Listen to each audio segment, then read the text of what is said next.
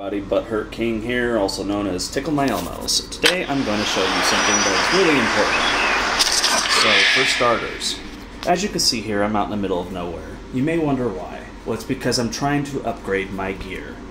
So as you can see, I have good construction gear and good investment gear. I'm focusing on investment today.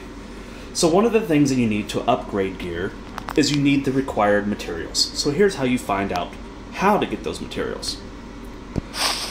So, you go down here, click on your building called the workshop. Go to your armory. You click on any of these things that are not already golds. We're going to go ahead and click on the investor pants. So you click upgrade, and then you click on the items that you're missing. So as you can see from here, these are contracts. I have no contracts, so I have to get those from corrupt tycoons. So let's just say the item I need is wool. As you can see, it says you can obtain more, but right below that it says you can get it from resource tiles, which is what I'm currently doing. So the fastest way to get these items is not from high-level resource tiles, it's actually from the lower-level ones. Lower-level resource tiles have a very high chance of you gathering them really quickly and getting the items necessary in that particular thing. So let's go down here to my robbery reports. As you can see, on almost every single one of these level 1s, I'm getting materials.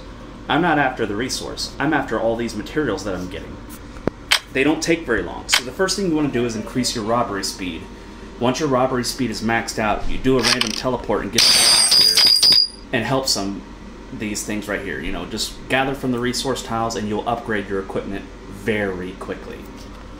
So, that's all I had for this video. This is Tickle My Elmo, and I will smell you later.